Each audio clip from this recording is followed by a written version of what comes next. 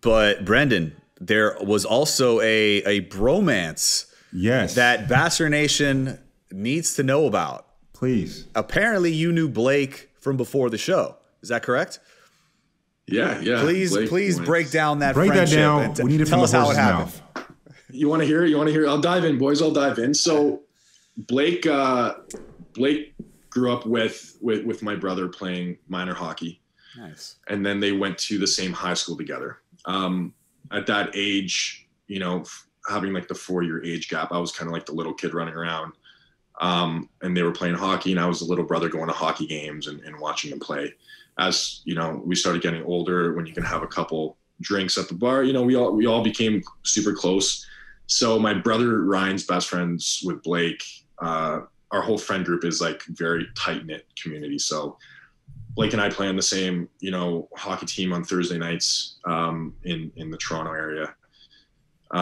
It's just the closest guys from growing up that are together on this hockey team. But, I've been to Blake's cottage fishing with him and his brother, Cody. I know Emily really well. That's awesome. And I was genuinely, I was shocked when he showed up, because in our friend group, him and I are the only single ones left.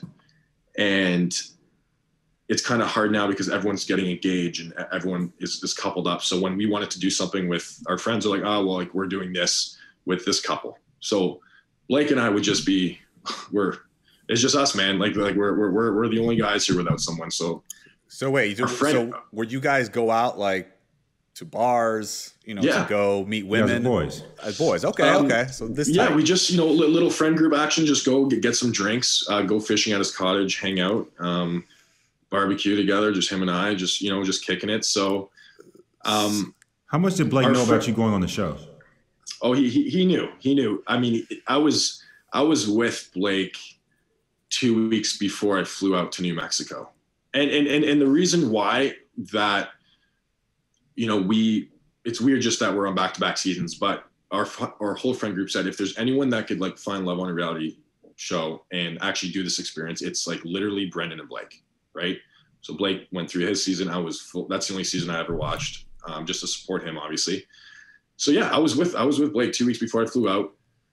I remember FaceTiming him at the airport, and I'm like, hey man, he's like, all right, buddy, well, you're in it now. Good luck. And I'm like, all right, buddy, like, I'll see you when I'm home.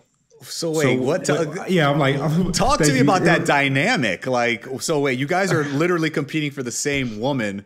Like, I don't know if that ever happened off the show, but usually two boys, like, all right, you connect more with her, I connect more with her, and you guys go your separate ways. But now you're competing against the same woman. Like, did that affect your friendship in any way?